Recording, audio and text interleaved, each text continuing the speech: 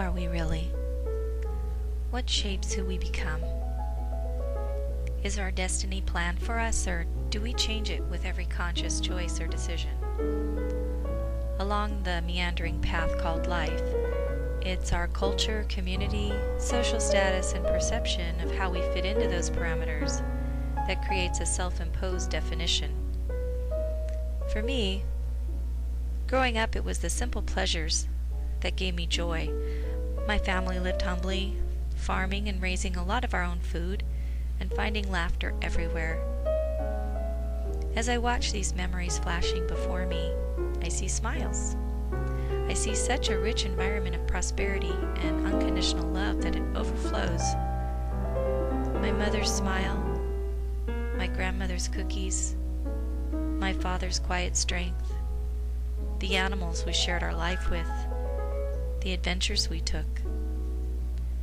It all plays out like a sugar-sweet movie that no one would believe, but it really is my life.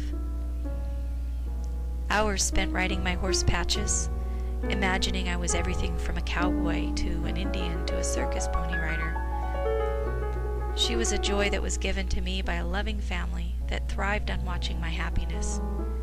Isn't that the best kind of love?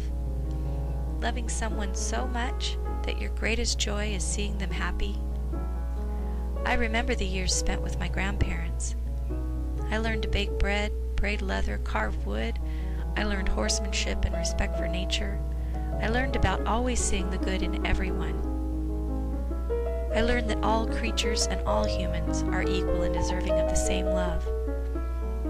What causes us to cling to the dark sometimes, choosing memories of pain and anguish when light is so much warmer? What is it that allows us to betray our own sense of happiness and well-being? As a mom, I look back on these flickering pictures of my life so meticulously chronicled by my own mother, and I realize the intense love and passion that she has for life and her children then and today. And then I realize she passed that on to me. Right now, this moment, I understand that as we lose our childhood, we allow the joyful memories to fade, clinging instead to those that support our seemingly harsh adult world. We pick out the ugly times and use them to excuse our own mistakes or habits.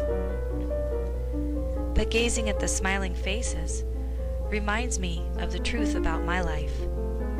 It is filled with love and the treasure of family. Right now, this moment, I am allowing the flood of joyful memories to fill my holy house.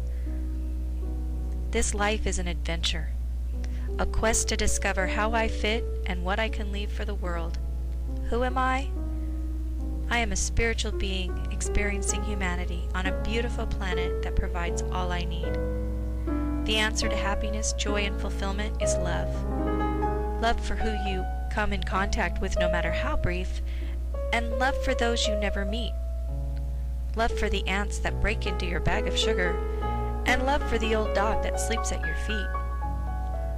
Love for the way the sun shines on a brisk February morning, and love for the darkest of storms. Life is for living. Love is for giving. I am that I am.